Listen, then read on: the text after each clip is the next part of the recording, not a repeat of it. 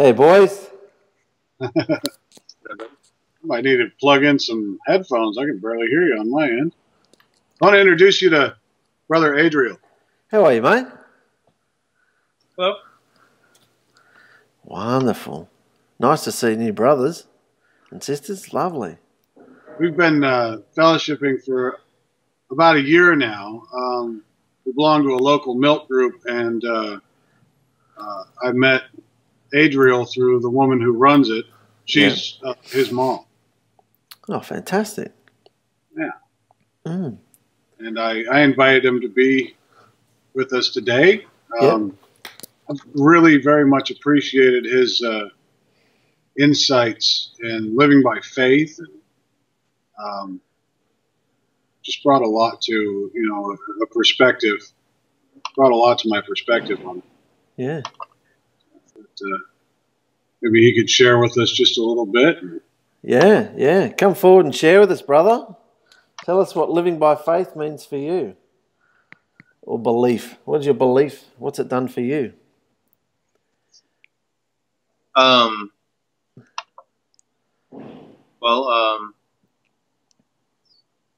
It's kind of a general question. Specific question. Well, give me a general answer then. Of course, just letting him be. I guess one of the best things that I've said recently is a long time ago Israel wanted a king over them. And he said back then that he wanted to be their king. He didn't want a man to be the king, and then he just kept pressuring him for a man. And of course, now we have the Messiah over and he is the man that they asked for, but just living. I'm totally not prepared for dissertation. Me off I'm so glad we put you on the spot for everybody to see. Well, that's really the question, isn't it? Living by faith. What does that mean? Because the scripture says the tzaddik lives by emunah. The righteous man lives by faith. And I've had some really interesting experiences doing that. My wife and I have ventured out on our own in areas where we didn't know where we were going. And these are things that really were would have been very scary if we had not known that he was living for us, or that he was on our side and showing us how to live. And I think a lot of people see that, and a lot of people put that into action. They say, look how this worked out here, and look how that worked out there. But these are in some ways sort of incidental. Something I've been really impressed with through our conversations between me and Brother Adriel here is that it's not just these situations that come up, but he's explained to me how in many different ways he does this consistently all throughout the day. Well, like one example that I thought of as Colin was talking was, for example, I haven't set my alarm clock very regularly in the last 2 years. That's a good. And there was one time, I was homeschooling my children for a while, so it was very easy to do that. But I put them in school, and I set my alarm clock the first day, and I wondered why I did that, because I've always believed he always wakes me up right on time when I need to wake up. Yeah. And I set my alarm clock this first day, and the second day I was wondering why I was doing that, and I the answer that I felt was that it was just too important to take a chance. So the next day I set my alarm clock again, because I was still praying about it and whatever. And I woke up early, and then I ended up going back to sleep. Or no, I just laid there in bed. That's what happened. I laid there in bed for a little while, and I waited for my alarm to go off, and it never went off. And I looked, and it was like 5 minutes late. And I realized I had set my alarm for like an hour late. So I would have been, if I had trusted in this man-made device, I would have been quite late. Yeah. And so I haven't done it since, and he's always gotten me up on time. We get to school, I get the kids to school on time, and it's amazing too, because sometimes I can be, he'll wake me up at 5 o'clock in the morning, and I'm like, can I please sleep until 6? And I wake up and I look at the clock, and it's exactly 6. And things like that, in my work, whenever I'm self-employed now, he's blessed me with that, and whenever I need money, I just pray, Father, please bring me money. And he has somebody call me. New jobs come out of nowhere. I'm at the point right now where I'm not asking for more work because I've got more than I can handle. I've got I'm thinking about 2 weeks before I can even finish all the stuff I've got in front of me. So what do you do, mate? I fix computers. I do websites, and I do wiring. Network type wiring. Oh, great. Need more people like that among us. Huh? We need more people like that among us. Amen. Yeah, it's been a blessing, and he taught me how to do that. I never went to school for it or anything, and I do it all the time. I go to a customer's house or on site at whatever, and a problem will come up that I don't know the answer to. I just pray, and he shows me what to do. So you're basically saying it's like bringing Yahusha into every little decision you make, every little part of your life. Like when I lose my car keys, I ask him where they are. Yeah. So it's wonderful. And you're driving around and it's really busy and you want to get a parking spot. Please, Father, help me find a parking spot. Always does. It's always a good spot too. I used to ask him to find me a good spot, and then I realized he's already doing that for me, and now I just ask him, show me the spot you have for me. That's better, isn't it? Yeah. One of the interesting dynamics that that occurred to me while thinking about this, because there were situations that came up, and this is not necessarily saying that anybody who doesn't ask Yahuwah to wake him up in the morning is not living by faith, or saying that until you get to this level, then you're not really doing a good job. It's not that. It's really just more to provide an inspiration and an example, saying that he is king. When we put him as the priority, when we choose him as our king, he's very willing to take over and make that happen. And if we say no, we need tangible man up there, sitting on the hill or whatever. We need man who speaks loud over hill, talk to us, tell us what do. Yeah. He says, okay. That's it. People are so used to being brought up in religion that I don't think, it's not about, look at us, we've got this relationship. I think it's mainly the point that people don't realise that he wants such an intimate thought by thought by thought. He wants to be in every single thought. That's a lot of thoughts. How many thoughts? And he says, check your thoughts, because I want... We're consistently and always in prayer, until we're sharing every experience, every toe stubbing. That was the thing. Was that when I first met him, he was. You may not be able to tell because of the angle of the camera, but he doesn't wear shoes all the time. This brother, and in fact, I don't think I've seen him ever wear shoes. But at any rate, he puts on sandals and such. Well, we live in Texas, so you can understand. Yeah. Anyways, he stubbed his toe, and he would say, "Thank you, Father." And I was kind of curious about that. What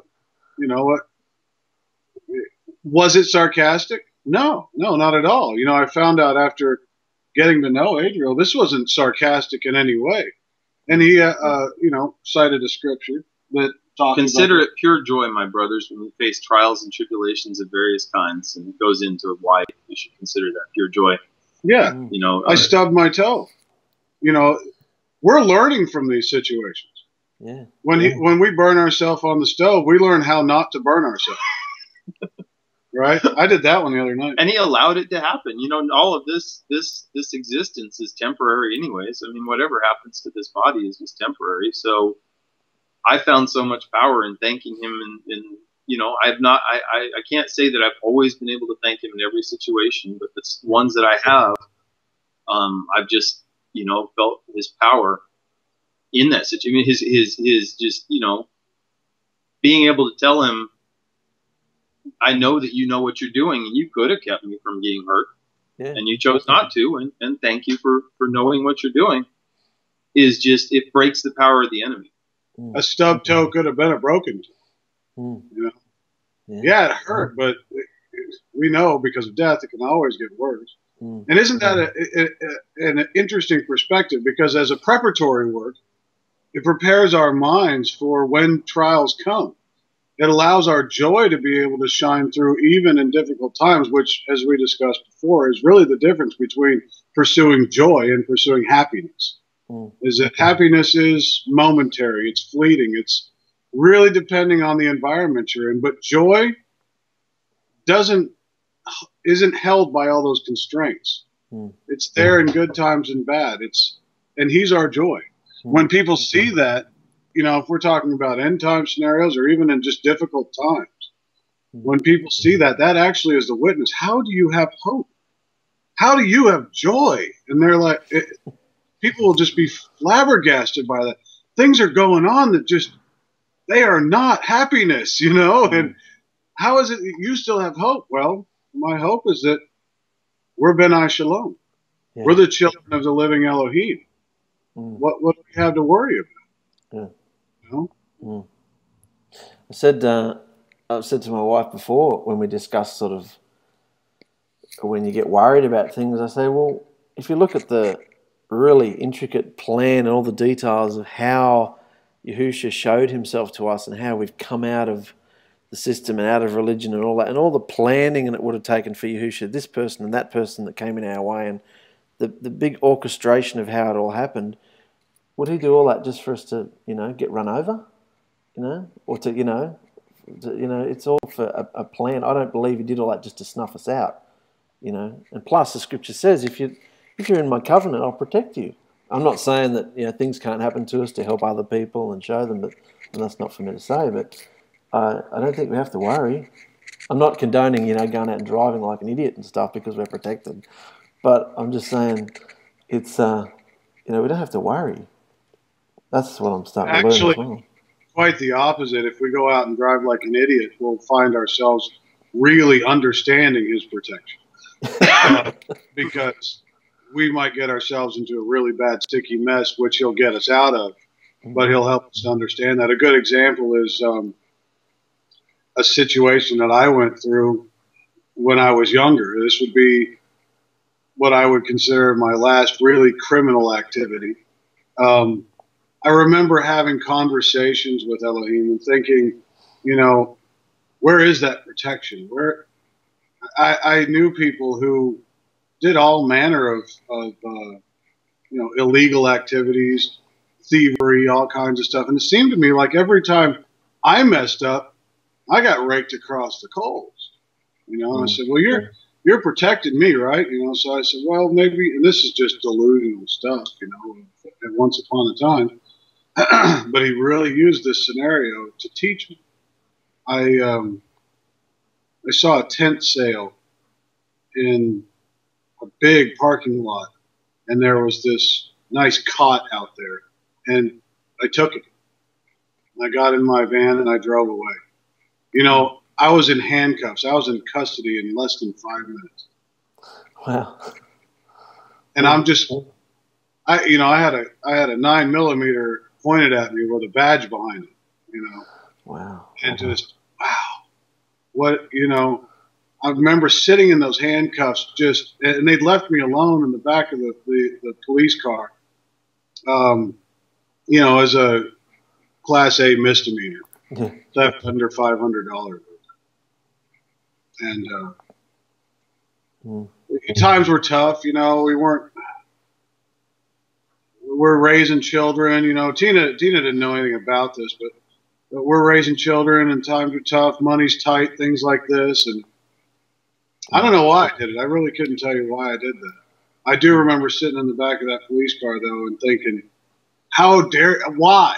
You know, why did you let me I thought you were protecting me. I thought you loved me. And he was like, Colin, I let you get caught because I love you. If I didn't chasten you, if I didn't teach you, then you'd just keep doing this kind of thing. Mm. You know, the people that are getting away with that, that's because if I tried to teach them, they wouldn't be listening. And they've got a much sterner lesson coming. Mm. But if I thought that you were going to listen, then I'd teach you this lesson. And that's why you're going through it. Oh, wonderful. Yeah. You know, and that's what's going to happen if we jump in the car and go driving really fast like a crazed maniac. Yeah. They'll use that situation to teach us why we shouldn't do that. Mm. It impedes other people's rights for us to do that. We're endangering other people by doing that. We're putting a stumbling block in front of them. Mm. You know, and that's one of those things why even if there are moral discussions, I know that probably one of the primary ones, especially in our country, would be is, well, is there anything wrong with cannabis? Is there anything wrong with marijuana? Mm. Well, yeah, it's illegal. Mm. Well, but the Creator made it, you know, and there's some wonderful things about it. And, you know, having partaken of that stuff in my youth, I had a lot of excuses. A lot of reasons why that was okay, even though it was illegal. You know, but that kind of stuff's going to harm your witness. Nobody is going to take you seriously if you smoke marijuana. Yeah. Yeah. You know, and quite frankly, it's not worth it to be addicted to anything but do it. And I really think that's what Brother Adriel would agree with me on, is that that's every day. You know, I'm addicted to asking him to be my king. Don't be drunk on wine. Be drunk in the spirit. Earlier you said about not worrying, and there's something that struck me a lot is some people think that's really good advice to not worry, but it's actually a command that Elisha gave us. Do not. Yeah. He actually told us. It wasn't a suggestion. It was actually do not worry about what you will eat, what you will wear, you know, what clothes, you know, all of the things that he listed. But it goes deeper than that. It's just we need to trust the Father. I mean, it is a command to trust the Father. So worrying would be a sin. Interesting. Not having faith. If by worrying, means by extrapolation, we're saying that we're not sure that the Father is big enough to handle our situation, then it would be. Yeah. That's what him first is really going to mean, is believing that he's bigger than all. There's nothing that can happen to me that is too big for you to handle. Yeah. Yeah. Even saying, I need to be up at 6:15 in the morning. Father, will you please wake me up at 6:15? I haven't begun to do this or anything. It took me many years before I even attempted such a thing, and I don't know. I mean, if you have faith, then he will. If you ask in faith, he will answer. He's faithful. Just get young children. Huh? Just get young children. Yes. One thing I know for sure is that we wouldn't be sinning for doing it. No. It's not a sin to ask Father to wake us up at 6:15 if that's what we need. No. It's not a sin to be thankful when he does it. So he really wants us, and he really wants us to understand that he's interested in every single aspect of our life. We kind of put him in a box and think, yeah, I'll come to you when I'm ready, and I'll talk to you when I'm ready. He wants to be in everything. Thank you. You're talking about compartmentalizing your faith. There's little areas where you've got the funky terms for it. Faith is applicable here and over here. But, you know, I mean, why would I have faith that he'd wake me up when I need to get up in the morning? That's just a little ridiculous. Well, you know, I don't know. I don't know that it's for everybody, but utilizing it as an example, what we are stating is that we don't compartmentalize our faith. We allow it to soak in, you know, to saturate our entire existence on this earth. Every little aspect. And is every little aspect of my life too much for him to be involved in? Is he like, you know what? I got other stuff to do. That's not the way he thinks. You know, he doesn't think in terms of limitations. We always think of limits. What is too much? How much is too much? He said with faith the size of a mustard seed, you could move a mountain. You know? And people don't realise also that it's not because he wants to be a control freak. It's because he wants us to see him. He loves us. It's because of love. We used to go through our day and we had this teaching in there and said, try and spot Yahushua in your day, in everything. Because he'll be there in everything, you know. When you're dealing with clients or when this doesn't work and when that does work and you talk to him and it's trying to find Yahushua in it. Because he says something like that, doesn't he? Chase after me and find me, that sort of thing. That's amazing. I heard somebody who worked in the agricultural field thinking about soybeans or corn or something like that, and he was trying to count how many times he came into contact with, I think, soy, and he quit after getting to like 65 in the first hour and a half of his day. Yeah. But try to figure out how many times he contacted Yahushua to start counting. You know, wow. Yeah, that's a tremendous concept. I never thought of that before. Yeah. So it's because of love. It's just because that's why he created us. Family, love. Yeah, it's freedom. It's not control. It's like my children, you know, I tell them, listen, this is a dangerous world. You know, you go out there, you get your head broke open if you're not careful. It's a dangerous world. If I had my way, the best thing to do would just be chain you up, make sure you never get hurt. Yep. But that's not freedom. So whenever I say, okay, well, you can go and do this thing, but here's this constraint, here's this constraint, this constraint, that's actually designed to give them the freedom to go and live their life. I'm giving them instructions to tell them how to live so that they can be free. And that's all Yahuwah is doing too. He's telling us how to be free. Because he knows that our enemy's out there. He knows that our enemy is lying in wait, crouching by the door. You know? Yeah. If we'll follow his instructions, then we'll actually get to live a life of freedom. One that's not constrained by the ugliness of sin. I was thinking that last night, that it's so nice to be, and these new programs we're doing is really nice because we're told to wear armor all the time, and you know, all these layers and layers of armor you've got to wear all the time, and you feel often that it gets heavy sometimes. Your armor gets heavy, and it's nice to take off your armor when you're around fellow believers because you don't, you know, like I don't need my armor on here. You're not going to say anything to stab me, are you? Like like I love it. It's nice to be around people where you don't have to have your armor. Like you're still sitting there ready if somebody. Sometimes we're immature, and sometimes we have a go at each other, and sometimes quick, grab my shield. You know, sometimes you need that, but it's nice to be, in general, around a body of believers where you don't need your armor on all the time, because the armor can get heavy. And then I started thinking, wait, the armor shouldn't be heavy. You know, his yoke is not heavy, but sometimes when you're walking around in the world, the armor, you're carrying this armor all the time. And, you know, it's nice that's what I wanted to capture with these conversations. And we've only just begun, I'm sure, with the amount of people we're going to meet. It's just nice to be in the love. I met Chris and Victoria Hilton up in your neck of the woods up there. I guess they're about 3 days away from me. Actually, they're nowhere even close to, are they? Yes, but yesterday. Yeah. And real interesting folks. I don't know.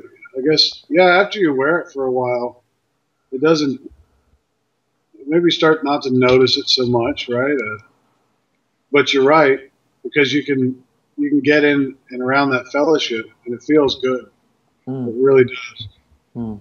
That's one of the things I was wondering about with this particular deal. If we could start to nail down a time and get that Skype Pro or whatever, we can have, not necessarily video, but have people call in.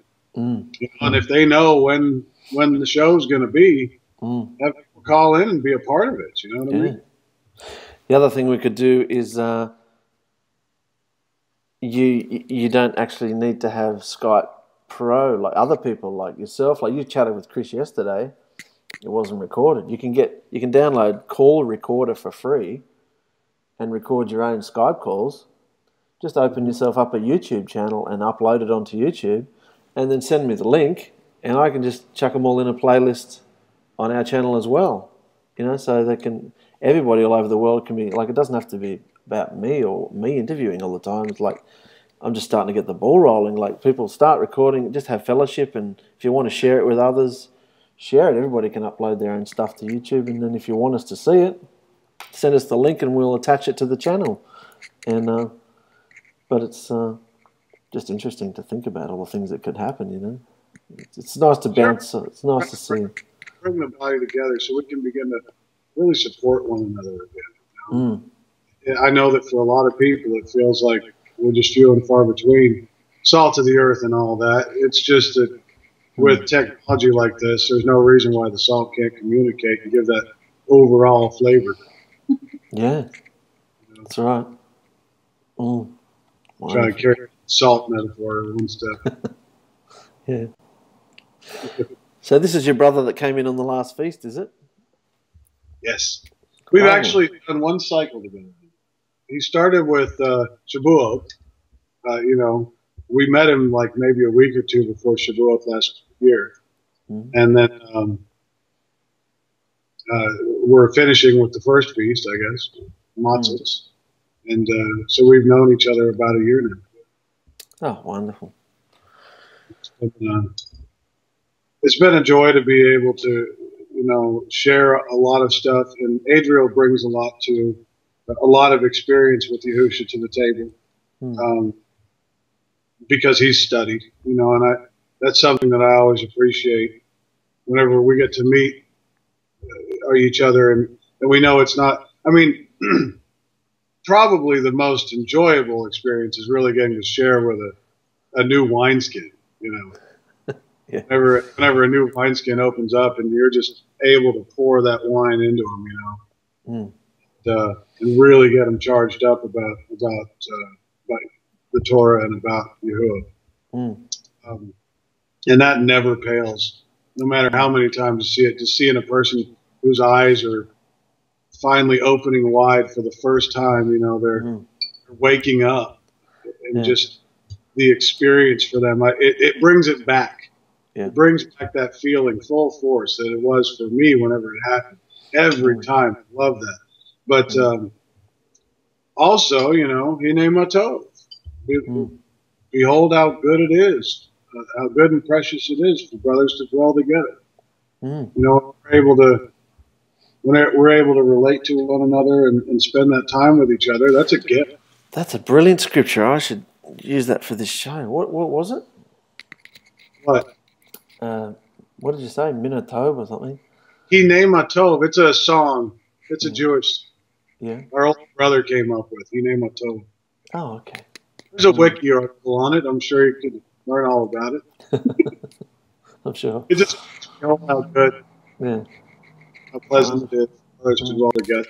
That part's fine. Oh, great. So have you done Route 66? I've been on it. Yeah. You asking for my shirt? Gave me this shirt. Yeah. She knew I was getting into automotive technology, and I guess she thought it was for me. Who gave it to you? My mother-in-law. Oh, your mother, yeah. Tina's mom. Wonderful. Almost all of my clothes are dilapidated. I've been trying to lose weight, so after I get about 20 more pounds down, I'm ready to buy another wardrobe, and I'm not going to buy any other clothes right now. Yeah. Going to live with the ones I got. Yeah. I've got drawers. I was telling somebody not too long ago, I have 3 drawers, one with one size, one with another size, and I have 3 sizes, one with each drawer. Yeah. When you let it slip, you just reach a point where this is it. No more. Yeah. Yeah. Yeah, I understand. We started a new protein diet today. So you did. Trying to lose the weight. And we got so sick of the chaos in the house that we got up a bit earlier today and we sat around the table as a family, and Amy announced to the family. She said, look, every morning now, Daddy's going to read scripture. We're going to have breakfast and, you know, he's going to pray for us for the day, you know, and, you know, bring some little bit of schedule into the day, you know. Because as you imagine with lots of kids, you just sort of get carried away with the chaos, and so you get to a point where you get so sick of the madness. You think we've got to put some routine here. We've got to bring some Torah in. Right? Be flexible, but try it out. You know?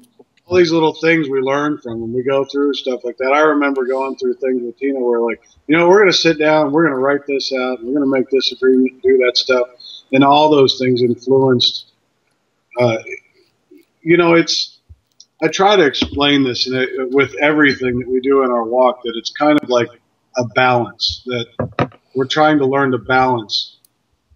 And, you know, it's the same thing whenever we first learn about Yahushua and we become immersed. We swing like a pendulum way over here after having been way over here in some kind of rebellion. Now we're way over here in ultra righteousness, I suppose, or something like that. I think we can wait after. Oh, no. You can't, sister. But we tend to forget about other people when we do that. And you're saying, okay, yeah, you got a lot of knowledge, you're doing a lot of the applications, but now I need you to put it into practice, you know, and as you practice it, you learn to balance that out. And sometimes we swing back a little bit too far. Yeah. Kind of back toward the old way. We call that backsliding. Yeah. You know? And then that way we come back this way, but not quite so far a swing, you know, coming back. And there's a lot of things that we'll try. And it's really a good idea, you know, as long as we don't, because it's not written in the Torah, okay, you know, first thing in the morning, wake up and read Scripture. We have to realize that it's not a command we do that. Or, you know, if you want to get together with your wife, I need you to write out y'all's goals and opinions and all this. You know, he didn't write that down, but these things are implied, and actually all these things are a practice for us to learn how to do things his way. We'll learn stuff through that. You know, some of the things, because I've experienced that particular application. We'll begin to understand more what our children's intentions are, what our children's feelings are on things, because you'll get reactions to that. Let me tell you, when you set them down and say, we're doing this every morning, you're going to have a specific reaction from each child. And it's going to help you to understand the situation. It's really worth it. I remember, you know, like I said, being flexible with regards to it, knowing that I'm sorry, somebody's knocking on the door. Yes? Seth? Yeah. Oh, sure. Adriel's boy is knocking on the door here. We're talking to Australia. You want to talk to Australia? This is Mark in Australia. You want to come say hi? How are you, mate? Yeah, mate, how you going, buddy? Do you know about Angry Birds? Angry Birds. Fantastic. You know about Angry Birds? I know about Angry Birds. I have an Angry Birds toy in my hand. Yeah. Which one is? Our boys love the Angry Birds on the iPad. Taking over. Everybody knows about Angry Birds. Did you need something? Yeah, what do you want? Say that I lost like 3 of these. I thought you said 4. Oh, no. Are they in the couch? I don't know. That's where everything is when I leave. I'll help you find them. Well, I lost them outside. Oh, dear. I'll just have to look for them before I mow again. We'll look for them. Or they're going to be angry. Before it was 4. But Is then it dark outside already? Yeah. Oh. Going to be angry chewed up. Well, they're only 20 cents each, so. Yeah. But, Yeah. Father is well. I did want to say on the raising of the children, one thing and the losing weight, both of those. The losing weight, my plan has been to wake up in the morning and say, Father, please make me thinner. See? It works. It works. Do you see what I mean? That's why. And then with the children, you know, when I don't know what to do with them, and that happens. I pray, show me what to do, and he's teaching me. He's showing me some things. I mean, most of the time it's case by case. I think, you know, people try to make this, you know, there's this disease of like the one rule that if we could just figure out this one way of thinking, that everything would be solved. And really, the truth is, if we just have a relationship with him, then we can go to him with whatever our situation is, and our situation will be solved. He'll show us in that moment, well, what we should do with that situation. Love. Yeah. Elohim with all your heart, mind, and strength. That's really interesting. I like that. And love your neighbor as yourself. That's the balance. Yeah. Loving him all and putting it all in that is great, but that's probably going to have me somewhere in the middle of nowhere, not doing any good for anybody. I'm going to have 7 years of stockpile, a bunch of guns and a fence around my thing, and anybody comes close, well, it's just me and him. I don't know about you. You need to go away. I think it's difficult. It's just a matter of learning how to be both at the same, how to love him and love your brother at the same, how to go all the way with him while not leaving your brothers behind. Absolutely. Or the world itself. I mean, we were tasked with the job that our older brother, by the time Yahusha came, that our older brother had essentially defaulted. Dropped the ball. Yeah. Take the Torah to the nations. He charged them with this charge. Take the Torah to the nations. But they bottled it up. They packaged it and put it inside of a, fancy cloth and inside of a temple and shrouded it and shielded it away from everyone and wouldn't let anyone get near it. So that's why Yahusha said, regather the lost tribes, and now I'm giving you the charge. You take the Torah to the nations. Yeah. Now that's our job. We have to take his instructions to the people who've never heard them. That's our job. Yeah. Wonderful. That's been really great today. This is about how people feel about Yahusha in their life. Like, it's interesting talking to people how, like, really practical stuff. Like, we live by faith. But what does that mean to you? It's really good to say, well, alarm clock, losing weight, like dealing with the kids, how that affects you, because in Christianity they talk about all that stuff. They run all the classes and they do all the things and there's TV shows and you name it. But when you come into this experience, you sort of think, a lot of people don't know what to think because we just ran from all that. We got to the place where we didn't want to sing another song. We didn't even want to pray. We didn't want to do anything because that's just what we just lived that. It was so religious and so fake. So when we came out of that, and we're Nazarene, we sort of went up north, and it was just my wife and I for 6 months to a year, and we did nothing. We kind of felt like heathens a bit because we didn't do anything. Didn't pray, didn't read, we had a wilderness book from Rabbi.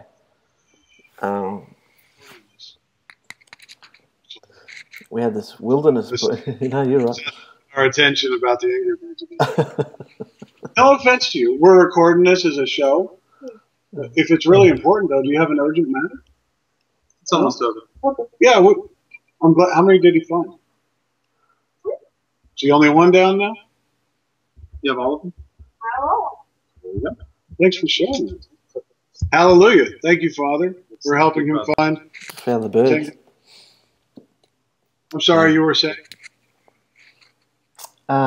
Just that, it's good to share personal experiences, the nitty-gritty, because people need to hear that, we are supposed to pray, but it's a different thing praying, for real. It's just like communicating.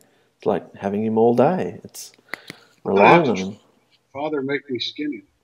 Yeah. It's interesting because it's always worked for me before. It's just when I transition to, Father, please forgive me for eating all this food. I know it's going to make right. Please give me just a little grace to eat this one thing that I know is not healthy for me. Well, it's interesting that you've said it. That's funny because that's what you've been taught. But he can do anything with the food he wants. Yeah. He can make certain things. Yeah, but a man, if I do not be deceived, he will not be mocked. A man will reap what he sows. Hey, sugar's kosher, Yeah. Yeah, we can eat all the sugar. It's kosher, right? You sow cake, you'll reap a reward that you may not want. It's interesting, though, and trying to put this dynamic to it. when we pray about that, when I pray, I was talking about this. I think it was yesterday, maybe the day before. That just the act of dropping to one's knees prepares the mind for submission. Psychologically, our mind doesn't want to be in submissive positions, and one of the most submissive positions for a human being is on the knees. Psychologically, the mind opens up and says, whatever suggestions are to follow, I shall, I'm in a submissive state of mind at that point in time. So being on your knees and praying to the Father is a really good practice, because whatever the Spirit begins to bring into your mind is much more open and ready to use it. Same thing like with this. If I pray, Father, make me skinny, well, He's going to start telling you how to do that. Well, He opens our mind, doesn't He? There's this flood of knowledge now that I never heard of when we were a kid, of what you should and shouldn't eat these days, isn't it? Going back to the sugar thing, if you actually trace back to the hallucinogenic effects and the processing effects of it, I don't know if you would call it kosher at all, because they reckon it's got very similar processing things to cocaine. Raw, refined sugar. Yeah, the essence. It's just a method of taking the particular compound out of its source or out of its origin. Anyway, I got your point though. It's chemically very different from cocaine.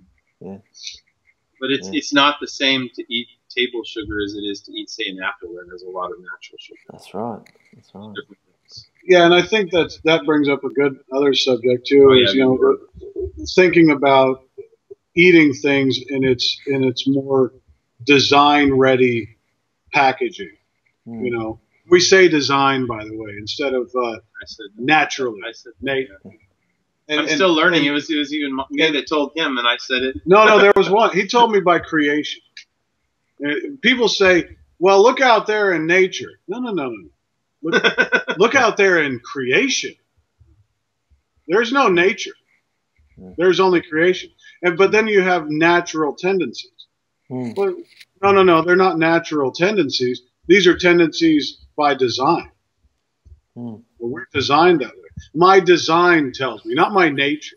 My design tells me this. My design tells me that.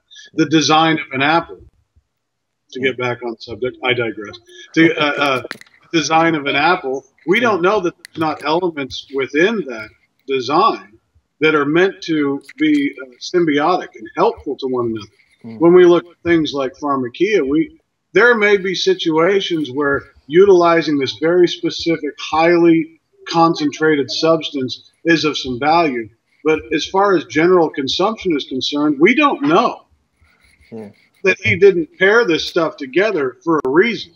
And the only way that we can really be sure to take the advantage of why He designed it that way is to consume it much closer to the packaging of its original design, like an apple, rather than taking a bunch of sugar, throwing it in, throwing it in my soda there. Well, on that note, brothers and sisters, I have to leave you. I've got a client coming in, so it was lovely to see you again. Sorry we had a bit late today. Late? We're way early. No, but we didn't get started for a while. Sorry. Well, hey, maybe, it's only 45 minutes or something like that, and a whole bunch of information packed into one. Yeah. People won't see that. Yeah. People will be, it's not an hour and 45 minutes. I got time to watch this. Yeah, exactly. Yeah. Did you have a good week? Hi, sister. Yeah, really good week. Yeah, I had to do a testimony last night. My wife strapped me to the chair and said, "You're doing a testimony." I said, "What am I going to say? I don't do a testimony." Anyway, I did. So. Is that video? Is that recorded? Yeah. So we'll get to see that. It's online now, actually. Yeah. Is it what Yahusha's branches? Branches. Yeah, episode branches. 2. Yeah. That was a couple of days ago. Yeah. So. Cool. Well, good to see you. Yeah, you too. Take it easy. Yeah, love you guys. See you later. Bye.